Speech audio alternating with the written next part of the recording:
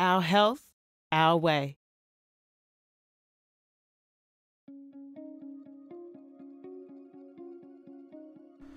How is it when I go to the doctor?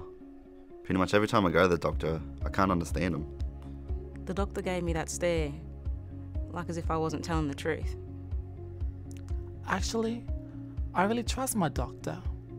I had it since I was little. I have to go all the time for my diabetes. I know if I don't go, I'll get heaps worse. I don't feel comfortable asking for help. Sometimes they act like I'm not there. I let Mum do all the talking.